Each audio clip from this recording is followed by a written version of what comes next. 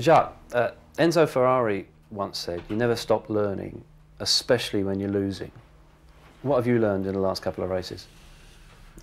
First of all, it doesn't matter how competitive you are at the beginning, and you can get caught up, and that's a little bit what happened this year. And with the car, because we have an amazing car, now everybody caught up, so it's not that amazing anymore. But still the same car.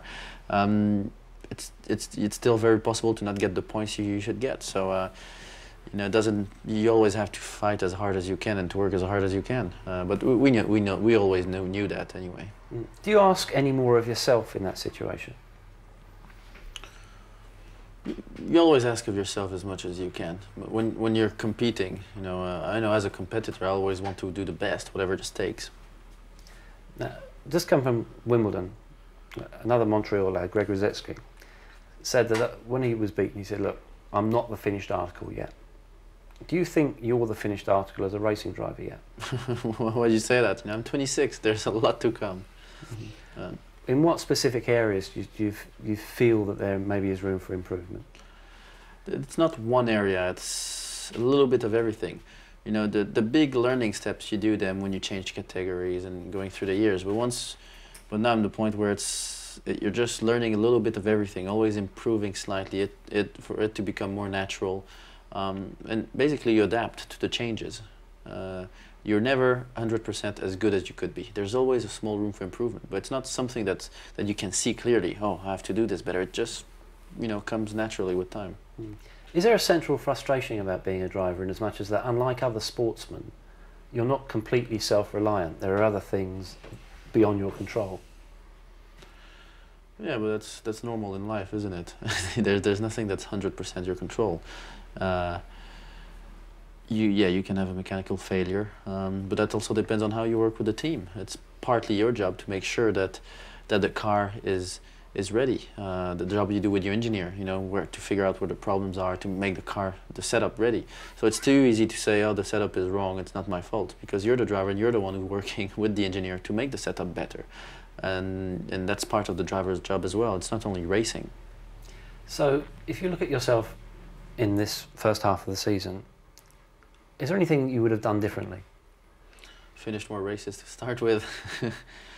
It's too easy to say, I would have done this differently and so on. You always try to do the best you can, and when you make a mistake, when something goes wrong, it's important to understand what went wrong so you don't do it again. But apart from that, it's too easy to think, oh, if I'd done this like that and if I'd done that other thing like this, then we'd be in front. The problem is everybody can think like that.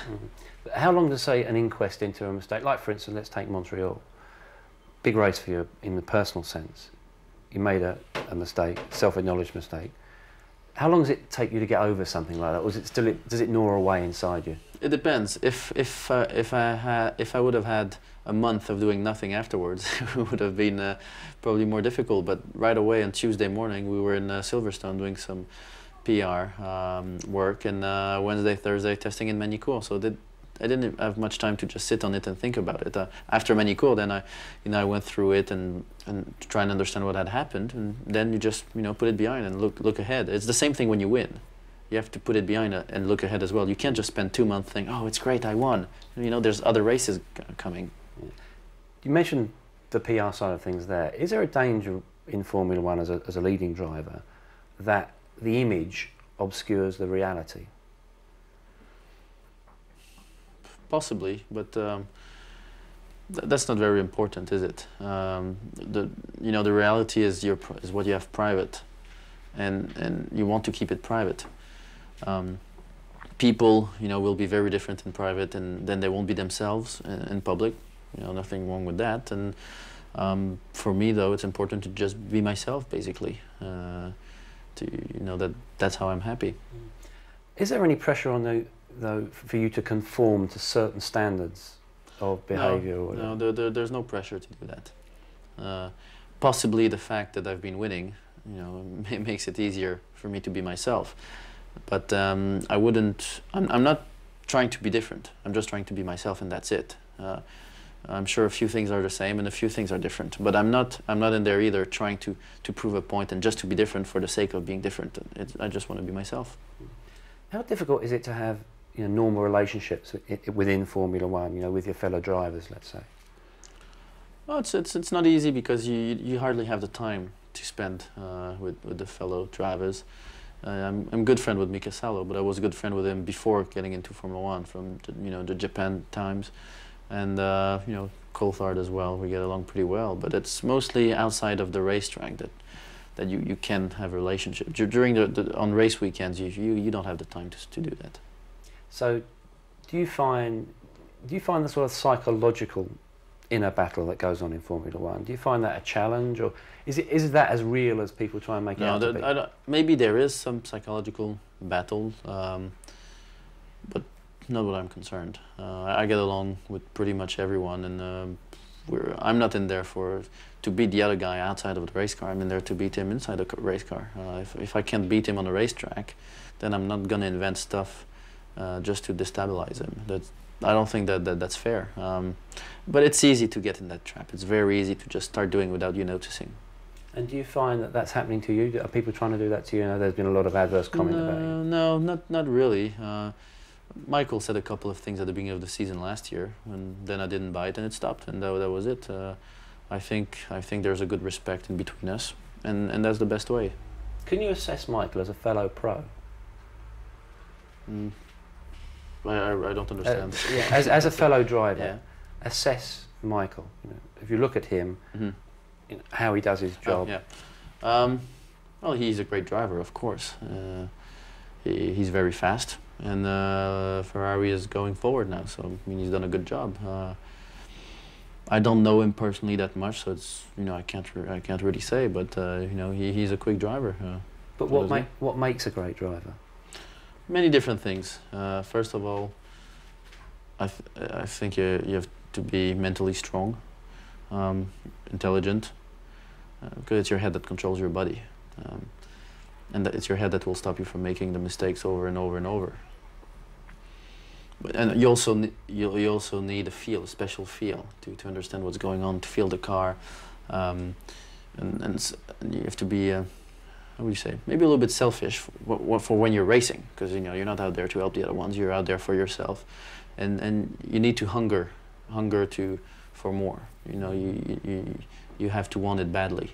It might sound a bit of a strange question, but do you actually like Formula One? Is it something that maybe when you've finished your career that you'll want to be around, or is it something that you just put to one side and say, well, that's it, I've done that? No, once I don't drive, I don't think I will want to be in a paddock, because it's not Formula One I like, it's driving a Formula One. So if I'm not driving, I don't want to be there. It's the pure speed, the big rush we get out of driving at those speeds and pushing the edge at those speeds. That's what I enjoy. Are there also a lot of other distractions in terms of, well, let's take your personal situation. How often do you have to answer questions about, have you signed your contract with Williams yet? Is this new team going to happen? How regular is all that? It's always. A lot of the questions about contracts, you're not even allowed to discuss your contract. So what do you answer? So they're frivolous questions because you cannot answer them anyway. Legally, you're not allowed to. But it's part of racing, of motor racing, and as soon as there's an interest in drivers and people, then you'll get all sorts of questions, and people want to know, and they will always try to, even though they know that they probably won't get an answer. It's normal that they try. It's like fishing. So is there a game within a game here? I think so. Yeah, there's a lot of games with words, and it's dangerous. You mentioned tyres. Now, tyres has become a fundamental part of Formula One. Is Formula One, do you think, attractive enough to its audience? You looked at, for instance, Manicourt. It was essentially a boring race until the last two laps. Excuse me. Is the product right? Well, the thing is, people will always complain about everything, including me, and that's human nature. But if it's so boring, then why are there so many spectators and so many viewers, and why are there so many journalists talking about it? If it's that boring, then people will stop being interested. And will there come a point where you're going to have to maybe compromise your racing instincts? And if we take Mandicore as an example again, were you quite prepared to risk the points you already had in the bag to try and get more? Of course. And would you do it again? Yeah, definitely. That's why I'm a racer. If I wasn't like that, then I wouldn't have made it to Formula 1.